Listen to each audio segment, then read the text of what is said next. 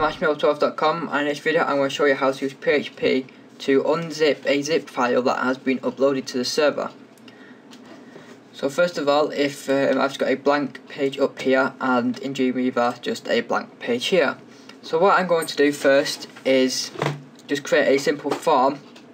So form action, and that's going to be back to this page, so index.php. The method post, and we need to put an enc type onto this because we're dealing with files. So multi-part form dash data post / form. Okay, and in this we're just going to put a simple file upload. So file, name this file, and that's all we need, I think. So input type equal to submit, name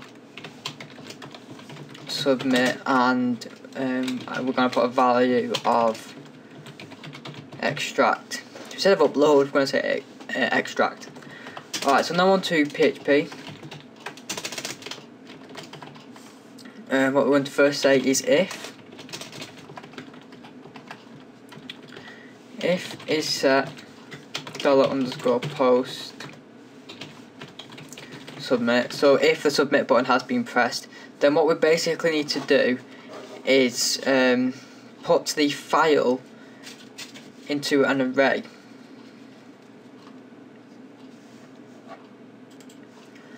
And what this array will do is split up the file name from the extension. So basically what we can say is just array equals explode. Just put it like that. So we want to explode a dot from $_files file and name. So basically it will get, when a file gets uploaded, the name basically says the file dot extension. So what we're going to do is split up the file name from the extension, if you sort of know what I mean. So basically now what we can say is the file name is equal to array,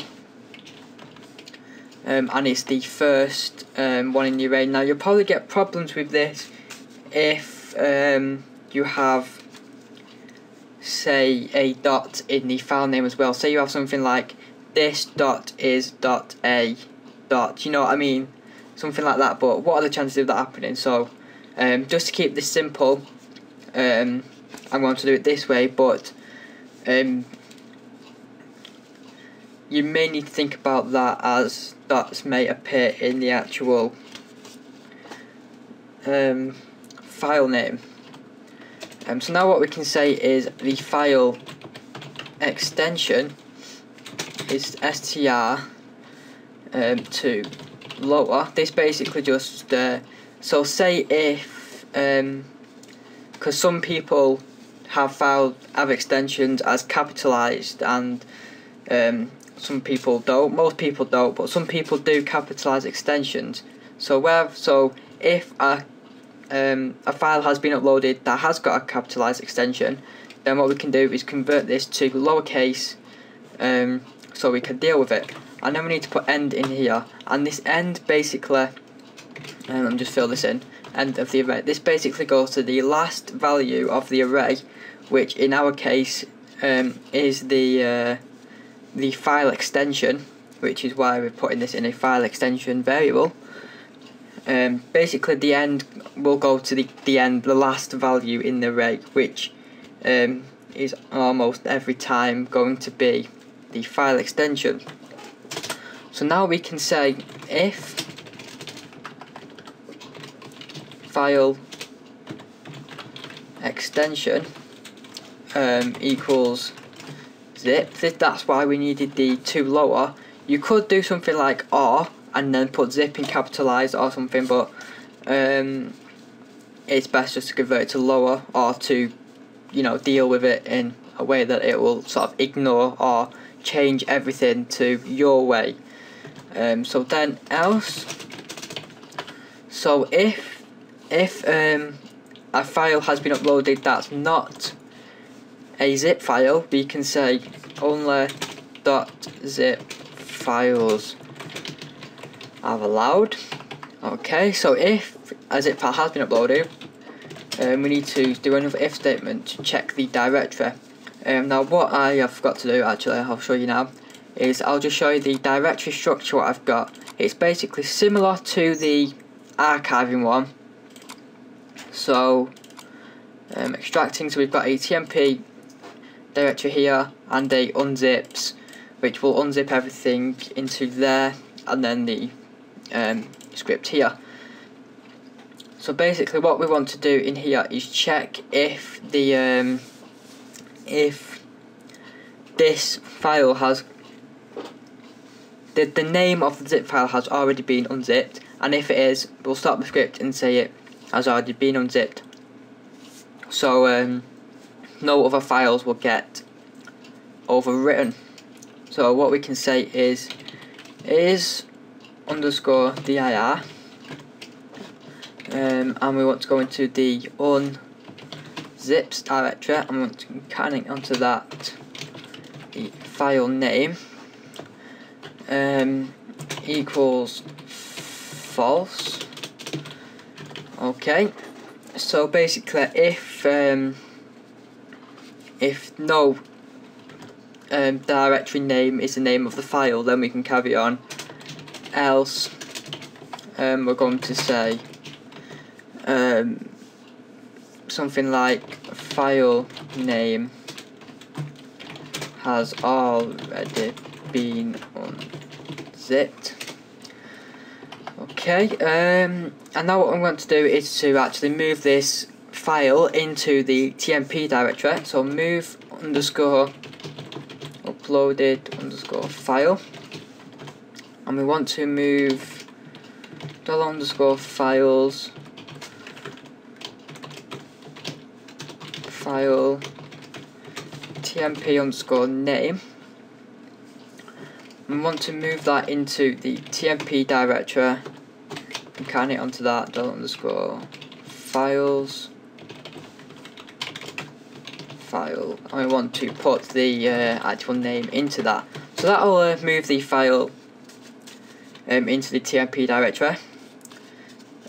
So like I said in the archiving video, the TMP directory may look like it's being useless, may look like nothing's happening, but it's very important because this is all happening, say, under a second. So to a human you won't see anything, but it actually is a useful directory. So now what we're going to do is create the zip file. So zip equals new zip archive, and what I've just remembered to not to do is check the zip in the PHP.ini. So if you're using WAMP server, a quick way to get to this is just left click on the icon, go to Apache, I think it's Apache, and then it might be PHP actually. Yeah, it's go to PHP, then extensions, and then make sure the bottom one here, PHP underscore zip, has been checked. Your server will restart, and then once that's done, you should be able to use this zip archive. I forgot to mention that at the start. You can also just get rid of the I think it's the hash or something, semicolons or whatever in the PHP.ini, just to activate it. So now we've created a zip, we need to open it. So zip open, and we want to open the TMP / concatenate onto that dollar underscore files file and the name. Okay, so we're going to open the zip file that has been uploaded. Now we need to create a for loop.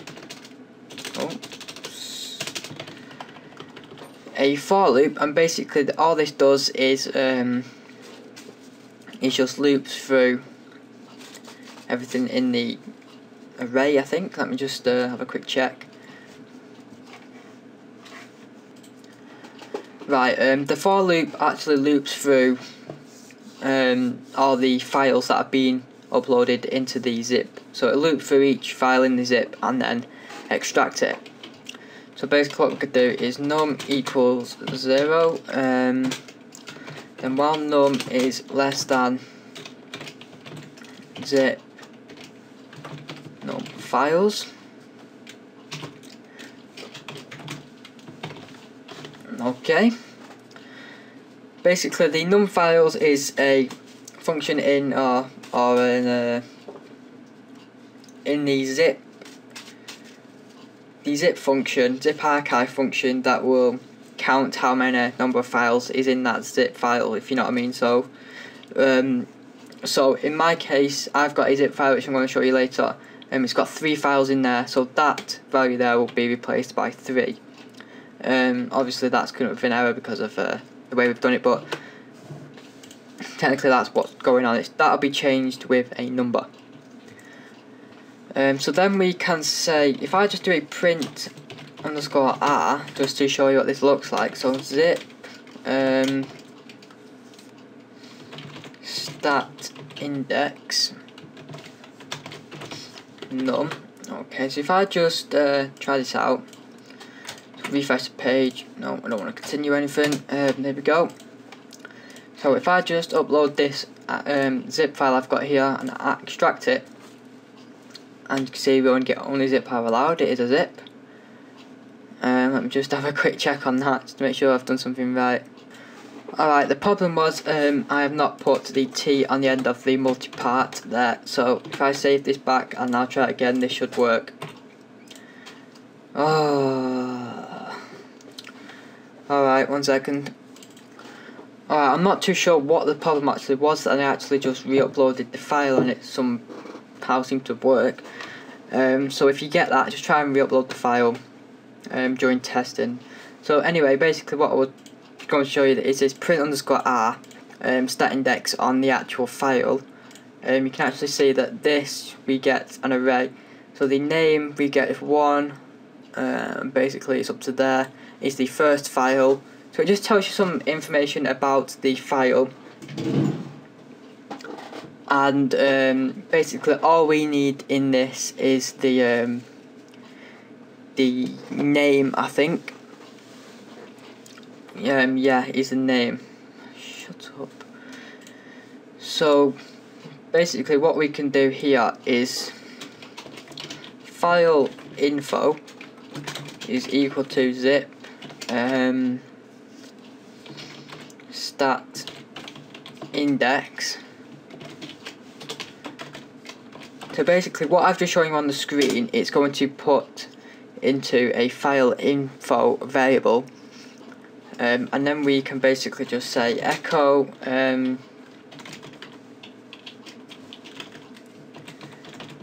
extracting dot file info and the name within that array. So we can say extracting, similar to the archiving one, where it will just echo out what is actually happening, so which file it's actually extracting at the moment.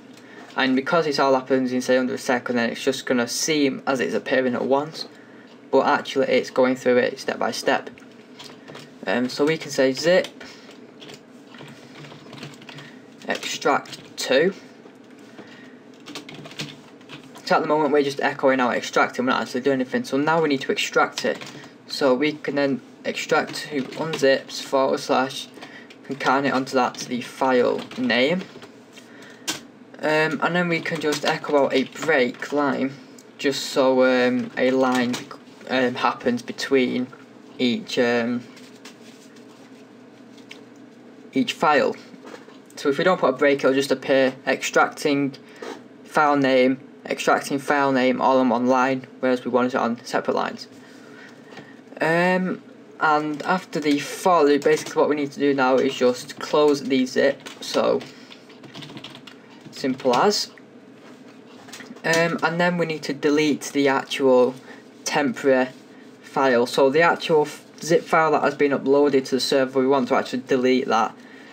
So it's not just left on the server taking up space and other such. So unlink tmp / concatenate on $_files.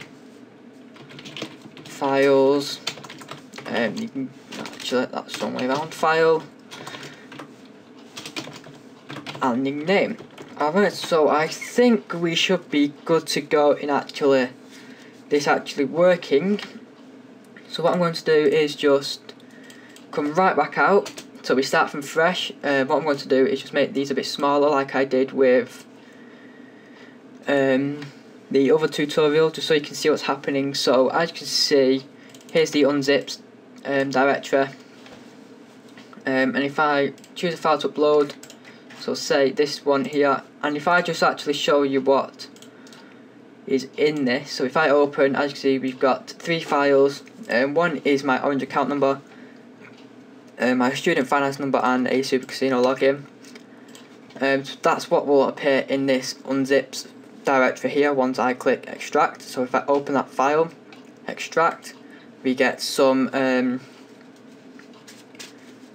extracting messages up there, and as you can see in the unzipped directory we have the name of the zip archive in there, and that contains the files that have been extracted.